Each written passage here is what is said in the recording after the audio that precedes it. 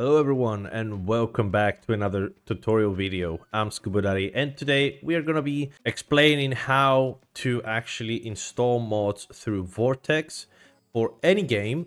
I'm going to show you a general way on how to install mods, and I'm gonna do it specifically today for Stalker 2 Heart of Chernobyl because I know this game is relevant right now and a lot of people want to go ahead and install some mods for the game. So if you don't know how to do that, just watch this video, stay for the entire video because I'm gonna show you some tips on how to install a lot of mods at once and what to look out for when you're installing anything like mods, different mods on their own, on what to look out for when you're installing a collection.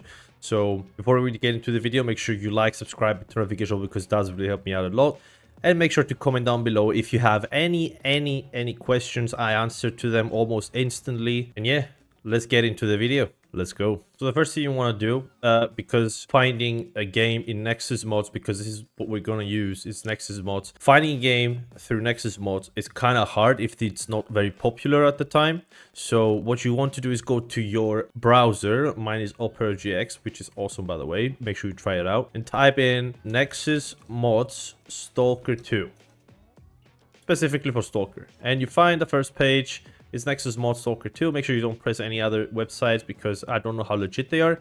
As you can see, we are in the mod section for Stalker 2 Heart of Chernobyl. A very cool thing about Stalker 2, which is not shown in many other games other than Skyrim and Cyberpunk, is it has a lot of collections. So I'm going to show you today how to install a collection, which is not that hard to install actually. And I think it's one of the best collections that I found that actually keeps the vanilla game and also improves it and improves optimization as well. So go ahead, if you do not see this right here with the blue button right here, which may not show for other games which have less collections, go ahead and click right here and go to all collections. As you can see, this is where we show all your collections.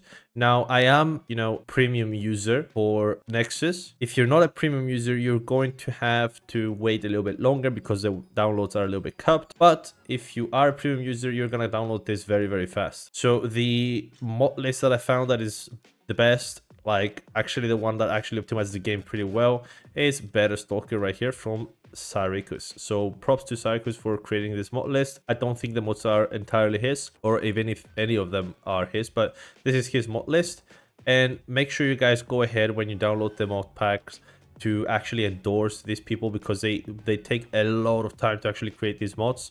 Some mods require like years to create, and they really help you out when you want to actually install some mods and improve your game. Before we start downloading, you gotta have to explore the description of the mod list. And what this means is some mods may require additional things to do. As you can see here, it has the main features on the description, and it also has this thing right here. Additionally, I recommend installing the optional mod as it improves game optimization.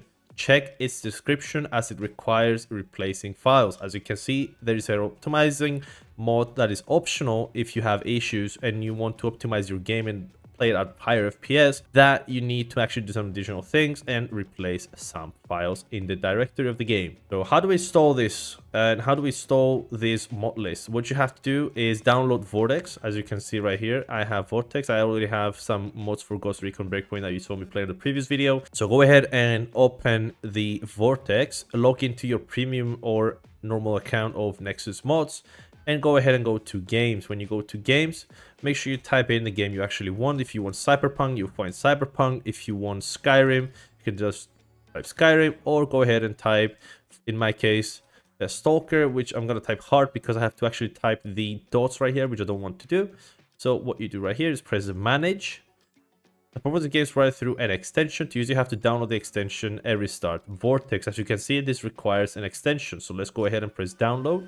Vortex will start downloading and auto restart itself right now. As you can see, Stalker 2 Heart of Chernobyl hasn't been automatically discovered because I have it installed in a different path than Vortex. So what you gotta do is continue and find the Stalker 2 location. As you can see, it already found it for me, so I don't know why it asked me to do that, but this is the main folder right here. It's in Program Files 86, Steam, Steam Apps, Common, and Stalker to Heart of Chernobyl. Select folder, and it's from Steam. I have it from Steam, so press select. Now it's installing the mod mergers, as you can see on the top right. So this is actually kind of important, and you will actually have to run it when you actually try and when you actually install mods. You will have to run it so it merges the mods together. So acknowledge that.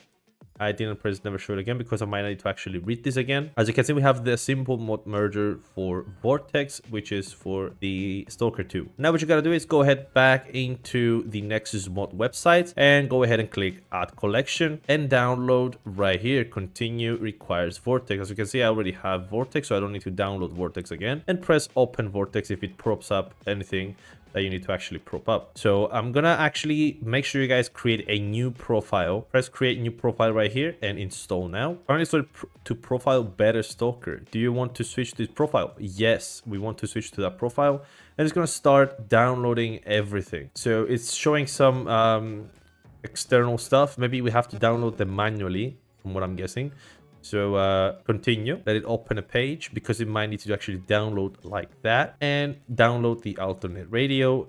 You don't have to do this for every mod, it's just one mod. And after it downloads, it will automatically be added into your mod list. As you can see in the download section, it's starting to download all these mods. It's gonna be pretty fast because I have a really good internet, and as you can see, it already downloaded a lot of the mods. As you can see, some mods require you to actually select different options. As you can see here, there's color coded and there's descriptive. There's like two main differences between these 6 files right here. So what you gotta do, because I need it descriptive, I'm gonna go ahead and click on the descriptive part and install selected. Some mods will require you to actually install it. Just want blood on every single shot. Oh, this is the blood, the blood splatter. Okay, so the default is the default of the mod, and with every hit there's gonna be blood splattering around the place. So let's go ahead and actually get on every hit, because when you get hit with a weapon, you also spill blood everywhere. So this is more realistic. As you can see, collection installation complete, and there's also 2 optional mods available. I want to install those optional mods because I want to show you how they work. So view optional mods is what you got to do. We're going to go ahead and actually search for these mods so we can see what they actually mean by having to actually do something in the game directory. So this is the optional mode right here. Let's go ahead and read more. As you could see, it was in a different section. If you go on the bottom, there's optional modes and offsite assets.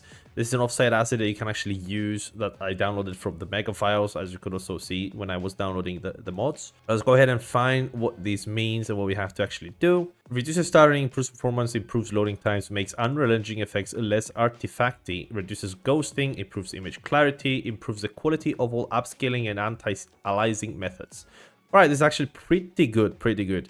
So what we gotta do is go all the way down to installation of the mod. What you have to do is, says here, download the mod and unzip it, then select the preset you actually want. There are a couple of presets in this mod. What you gotta do is download this manually. So go to files right here and choose the manual download for optimization essentials, the number 1, the main files. The old files are the old files. So go ahead and download this as a manual download. It will start the manual download, or it would ask you to wait for like a few seconds because you don't have premium. And once this happens, just go ahead and click on the preset folder and choose which one you want to actually improve. What I would actually choose, because I do not have the best PC, is go for the balance right here. This is the best for me to choose. Now, if you have a potato or you're using AMD, yes, that was a joke, guys. Go ahead and click on Ultra Performance on Low Spec Potato AMD Gaming. If you have NVIDIA and Intel, go ahead and click Balance or anything above. This is a joke. Please do not listen to me. I'm stupid. And after you do that, go ahead and click on this thing. Go ahead and select all of them right here. So go ahead and search here for local up data. Let's go. We found the local up data. Now, once we did that, all right, we're in the local up data, and we gotta find Stalker 2 saved config Windows. All right, wrong page. Press S so you can see Stalker 2. There you go. Saved config Windows. This is the ini folder. So make sure you go ahead and open your other one in the half screen right here. As you can see, I can put it on the half screen and choose this as well. Why do I have this on? Well, whatever.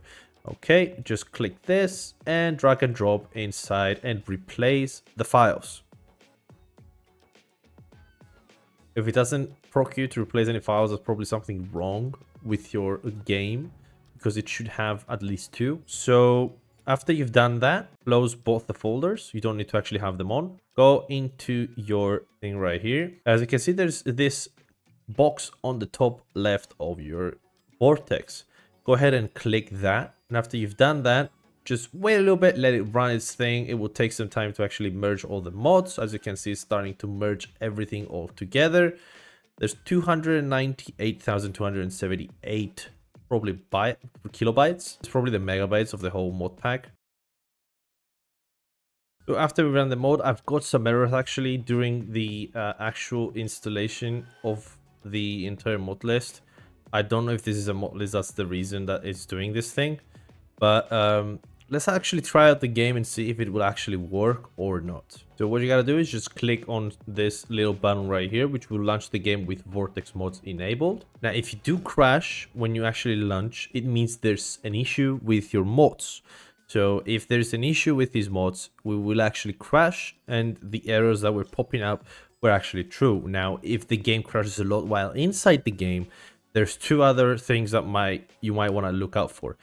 One is there's an issue with your mod list that you've downloaded, or the mods you've downloaded, and the load order, or you didn't run the merger, or there's an issue with some of the mods conflicting each other, or there is an issue with your device and you cannot run the entire mod list because it's a potato PC. So let's go ahead and press continue and see if we're inside the game without any problems. All right, so the game is launched and I am literally inside hell right now. Okay. There's a guy out here shooting something. Oh, they're under. Yeah, I remember. The last time I played, I was trying to go through this military base and I was hearing them right here. So as you can see, mods are downloaded. They work fine. They actually do launch with the game. You might not see them right now, but you will see them in the future because some mods actually work differently. So right now, I'm getting about, I don't know, 60 to 70 FPS, where I was getting before like 50 to 45 with the fully quality optimization. So this has actually did me a favor, the optimization settings, and now I have better FPS. Wow, this is actually great. And with high graphics as well. This is actually higher than I had it before. So yeah, the actual in-engine and ini files actually do work. So make sure you actually download this, guys. As you can see, this actually works pretty well. And the FPS are actually pretty stable. So yeah, this was the whole video, guys. I'm gonna actually close the game because this guy is just going crazy under, and I'm not gonna be able to talk over this guy shooting all the time. So yeah, guys, that was pretty much it. The whole process gets very easy. At some point, if you don't actually know at the start, you will take some time actually doing some different kind of pathing and how to figuring out the mods, or if you're actually doing them one by one without the mod list. Some mods will have conflicts. You gotta watch out for those. If they do, the Vortex is going to try and actually suggest them where you should put them in the load order, but please make sure you run the merger so it actually merges them correctly for Stalker at least. Other games do not require this thing. Other games just install them instantly on their own from Vortex. So if you guys have any questions, make sure to leave them down in the comments. I will be answering to all of your questions as best of my ability. Thank you for watching the video. I hope this actually helped you and it will actually be useful for you in the future. If it is, make sure you like, subscribe, and turn notifications on because it does really help me out a lot. And yeah, I'll see you guys in the next video. Adios.